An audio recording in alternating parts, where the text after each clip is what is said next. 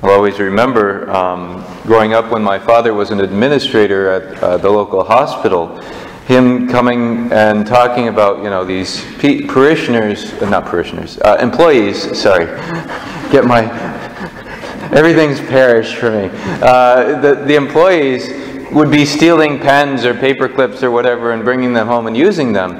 And he made the comment, they're not trustworthy in small matters. Why would I entrust them with greater matters? And he got that, of course, from Jesus in the Scriptures. And that's what we're called to, is that we look and we say, oh, well, this is nothing. But give me a big challenge, then I'll get up to it. And the Lord is saying, no.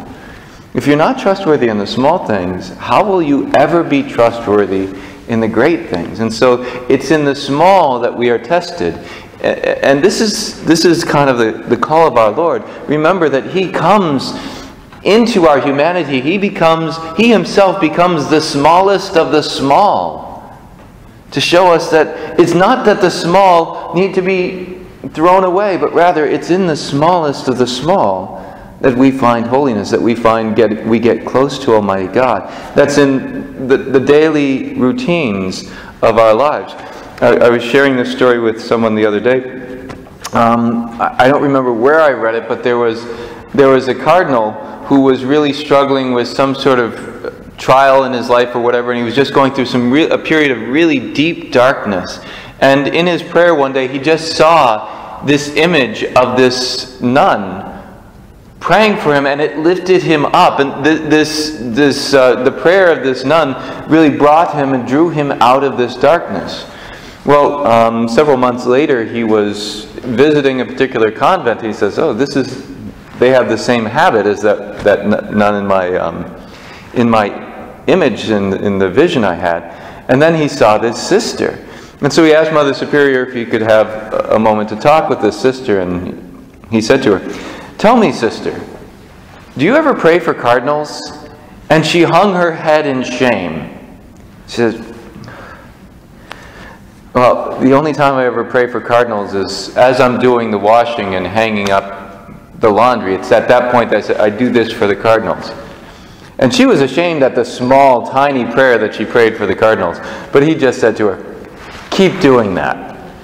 But it's in the small, the tiny things that we offer to Almighty God, that we're faithful to Almighty God, that God does great things through those tiny, small things.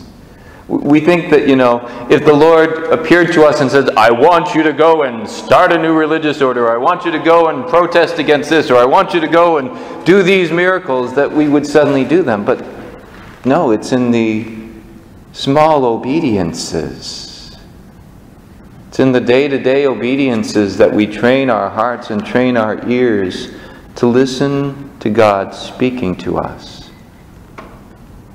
Too often we think that it's in the great and large things. Do you honestly think